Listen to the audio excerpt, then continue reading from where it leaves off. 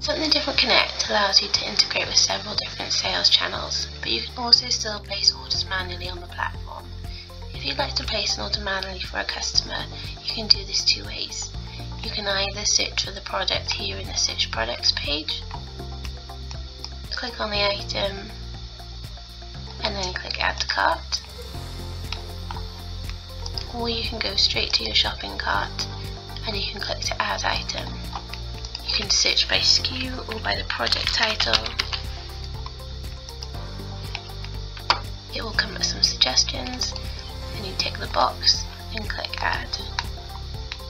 When you've got all the products that you want in the order, you click Proceed to Checkout. And here you can either choose to self-address the order to your address so that the customer can collect from you, or you can send the order directly to your customer. Next, you'll need to select a shipping service, and then from there you can click Checkout.